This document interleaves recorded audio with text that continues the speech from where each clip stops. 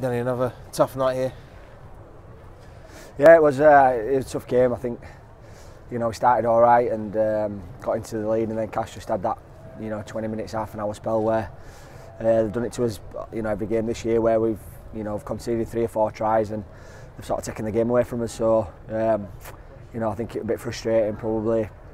We went a little bit soft defensively and didn't help ourselves with some poor options with the ball and some poor kicks as well. So, and then I thought second half we fixed a few things up and we managed the game a lot better. And I thought the game had obviously already gone. There were 20-30 points clear, but a good finish towards for the second half.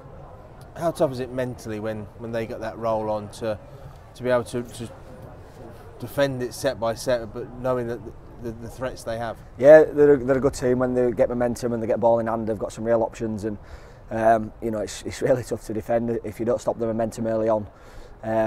You feel like you're chasing shadows at times. So again, but I thought we fixed things up in the second half. I thought we got on top of things, and when they shifted the ball, we handled the situations a lot better. So we can take some positives out of our second half, especially our defence, and then obviously we scored a few points as well.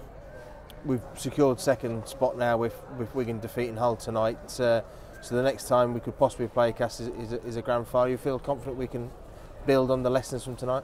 Yeah, I think so. That's what we've got to do. Obviously, with these next few weeks, we've got 2 tough games in Salford and Huddersfield, and it's all about being disciplined and staying committed for these next 2 weeks. And then obviously semi-finals are around. So we'll just keep doing what we're doing, keep working hard in training, keep putting things together, and keep working on things. And hopefully when we do meet Cass again, it'll be in the final, and we can play for a full 80 this time.